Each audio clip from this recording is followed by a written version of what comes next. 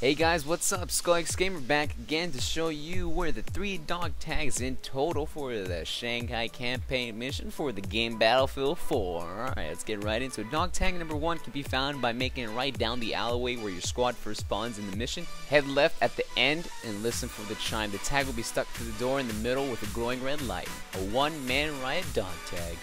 Now when you go up the elevator once you're inside that building, when you reach the lobby of the hotel, just look over the elevator and you'll see the going up dog tag right above you. I ain't afraid of no ghosts. Now for the third and last dog tag. Dog tag 3 will be attainable after finishing up the hotel and making your way back to the alleyways in which the level started. A tank will chase you down until you come across an area it can't reach. The chime will occur.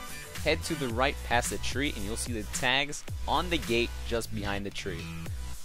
Business casual dog tag. And that is the 3 dog tags for the campaign mission Shanghai for the game Battlefield 4. If you guys like it, please like the video, and if you guys want to subscribe, click that subscribe button. I'll see you guys next time and more content. Alright, ciao ciao.